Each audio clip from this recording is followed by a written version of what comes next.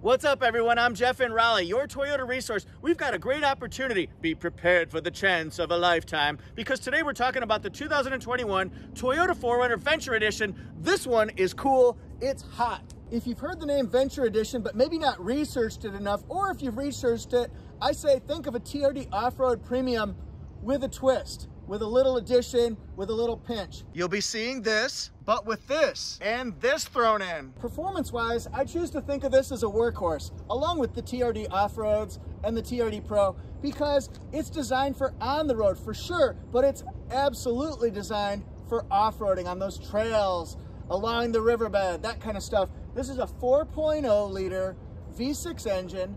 It's matched with a 5-speed automatic transmission. This is gonna give you 270 horsepower and 278 foot-pounds of torque. 4Runner Venture Edition is one of those trim levels that has part-time four-wheel drive with active traction control. And what that means is you're in total control here. You are the captain now. That means that you get to pick when you're in high four-wheel drive, low four-wheel drive, maybe when you're pulling a boat out of a boat ramp, maybe when you're in the woods at low speeds, or you can control when you don't need that and you can just be in two-wheel drive, rear-wheel drive. Venture Edition also has off-roading tools that might help you get through obstacles or out of tough spots by giving you locking rear differential, active traction control, crawl control, and multi-terrain select. This is one of those ones also that you'll see the hood scoop, so you know that it's something like a TRD Pro, TRD Off-Road, Off-Road Premium, or the Venture Edition. It has LED headlights, LED daytime running lights, and LED fog lights. It's a 2021. All trim levels come with LED headlights, LED fog lights. Yes!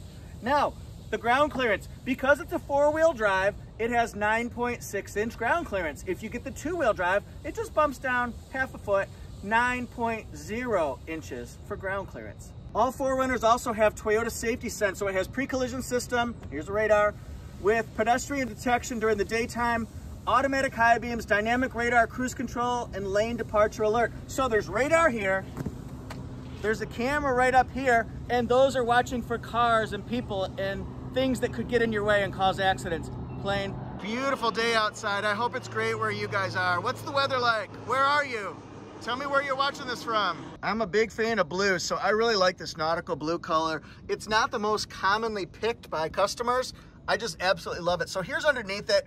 Also, the suspension on this one, it has standard suspension and then it has optional suspension. This has coil spring, double wishbone with stabilizer bar in the front. And in the back, we're gonna find number one, the spare tire. It's under here.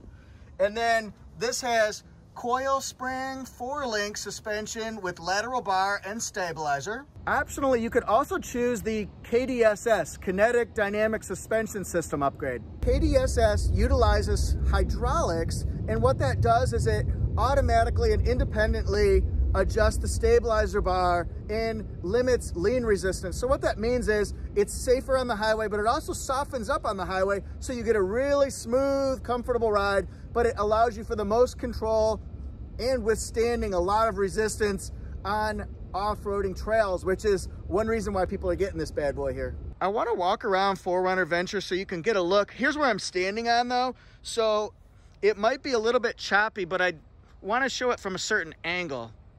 How does that look? Look at the wheels, those gray steel wheels, gunmetal we'll call it. Yeah, look at that. And then of course, notice that Yakima basket up on top. Those are some good clues that you might be looking at a Venture Edition here. And then we'll look at the back as well before I talk more about the back. Yeah. Wheels and tires. These are the gray TRD alloy wheels, 17-inch. And then they come with all-terrain tires. These are P265 70R17 tires. Can take them pretty much anywhere you choose, ladies and gentlemen. And then we'll just look along the length of it. Here's my shadow, Peter Pan. How's that look?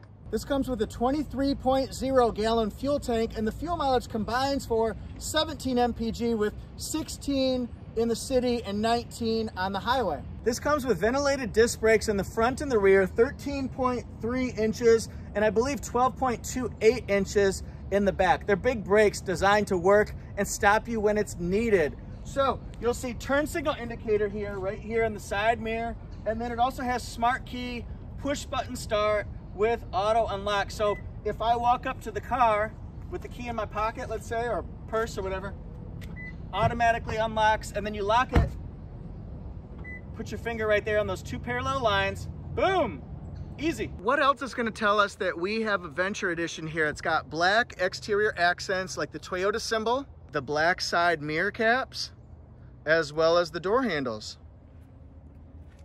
Hey, there's me. What a professional outfit I got going on here. You'll also find Venture stamp right here in the 4Runner badge and the Toyota symbol, blacked out of course. And then the backup camera is right here, hidden underneath there to protect it from raindrops and snow and maybe a little bit of dirt and grime and stuff like that. It has a 5,000 pound tow capacity. Every 4Runner does. It comes with the 4 and the 7-pin connectors as well. This right here is nice because if you're loading something, it won't scratch your paint up. It just hits this bumper protector here. Hey, all-weather cargo mat.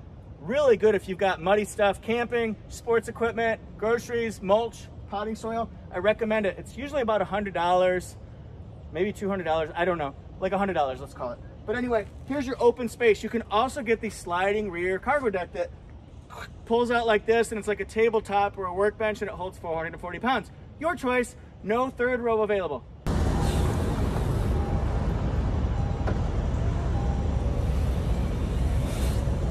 Things that could be of interest to you also, look at the backs of the seats. You'll see car seat tethers right there. There are 3 of them for potentially 3 car seats across. And then it's got a storage pocket, storage bin here, first aid kit, cargo net, that's a good accessory to add. And then it's got the 120 volt, 400 watt grounded outlet here, and then the 12 volt port that you just plug in different devices. That way you can do workout here or maybe camping, blenders. I would be cooking. The back of the vehicle, how do you get more storage space? Well, one way you can do is just climb on in, and then you're going to pull up the seat bottom like that, lower the headrest, and then there's a little button over here that you push, and then we get a pretty darn flat surface here where you can store up boxes. I could see animals sitting there, all sorts of stuff. See, I almost did it wrong. Yes, I've done this before. Hey, that's pretty nice. I'm 5'8". Maybe I could sleep like this. Probably not vertically. It's close, but no, not vertically. So diagonal, yeah, that could work for overnight camping. Probably one person, or maybe a really small person here. I'll be curious to know your experience with legroom and headroom in the backseat. For me, it's just fine, but I'm not wider or taller. I'm a little bit wider. Look at this pig gut. Blech. Disgusting. Don't look. Anyway, this is a lot of legroom here because the seat's more vertical, but it's also a little bit further up. Very comfortable seat here. I could see 3 small to average sized people sitting across here, no problem. Some car seats, things like that. Put up the headrest. And this is with the seat a little bit more reclined. Still plenty of room. Headroom, how do I do this? Headroom like that. So what's your experience been? Are you okay in the back? Other highlights on this specific one, we've got rear air vents and 2 USB ports. That's standard on all 2020 and 21 4Runners. This comes with the Venture Edition here, the all-weather liners. It's one-piece design. Clever. Clever, Clarice, clever. Then we've got, that did not sound like Hannibal Lecter at all. What an idiot. 8-inch multimedia touchscreen. You can do Apple CarPlay, Android Auto, Amazon Alexa. Big giant window though here. Lots of visibility, folks. Lots of visibility. We're gonna go on in here and look at the window sticker. You'll see my camera here. I think we can do this with the camera. Venture Edition, nautical blue. My friend sold this one already, so I don't want to take the window sticker off. Here's the safety ratings. I don't want to take a chance that it might get ruined. Here's the fuel mileage I told you about. Here's the factory MSRP, $44,620. Notice that it has the moonroof optionally, and then the Keep It Wild savings, that's a factory rebate. Can be more or less. Here's standard performance. Then we've got our safety features. We're going to be seeing Venture-specific features in just a minute. Exterior skid plates. Interior features. There's a lot to see. Okay, and then this is standard because it's a Venture Edition. All right, so let's go to the pricing. $44,620. We're going to deliver that. It's less than $1,000 if it's a car, but SUVs, trucks are going to be like $1,120. And then $45,620. It's got a cable charging package for $73. And then it's going to be $45,693, folks. I do want to show you this angle just because when it's not in the sun, it really pops. The sun does a little bit too of the car as far as changing that blue, but this is when it's kind of by the woods. This is Umstead Park, folks. We back up to Umstead Park, so I have a beautiful backdrop to film. All right, it's time for interior features and highlights. So let's check out what we can do with this one. Look at the picture. It does not go up, it does not twist, but it does go forward. Hey, there's my mask. It does go forward. Quite a bit, actually. That opens up a crazy amount of legroom in the back. Look at that, if it's all the way forward. Look at that. Imagine if you've got tall kids sitting in the back and you're the only driver. You could put that seat all the way forward. That's like a Crew Max. It's like a Tundra Crew Max there, baby. Look at this. Black Softex seating with red stitching.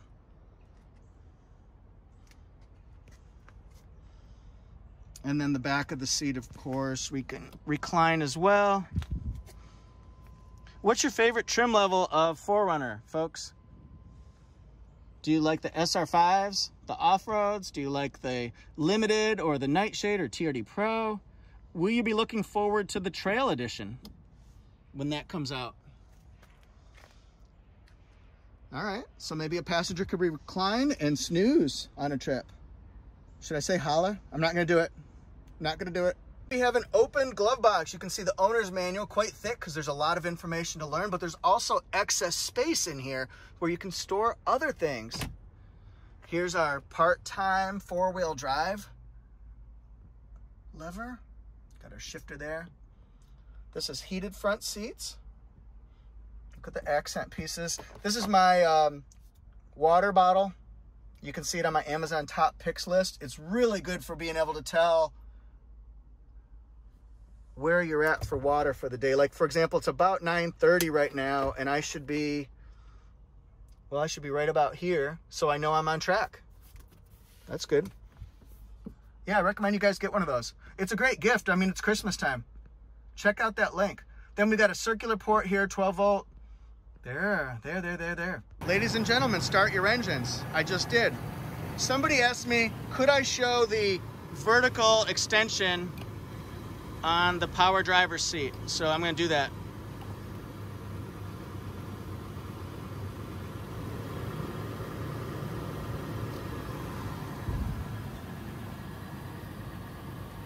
We've got that, and then why not?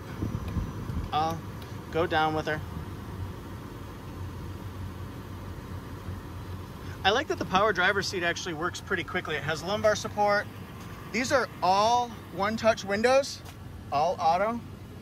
Yeah. Then we've got our hood release. This pushes power. Push that. Now power can be put in the back area. That was kind of awkward. Then we've got automatic high beams, leather wrapped steering wheel. Our controls on this one look a little bit different on something like a RAV4 or a Camry or a Highlander. That's how you pick up a call. That's how you hang up a call. Voice commands.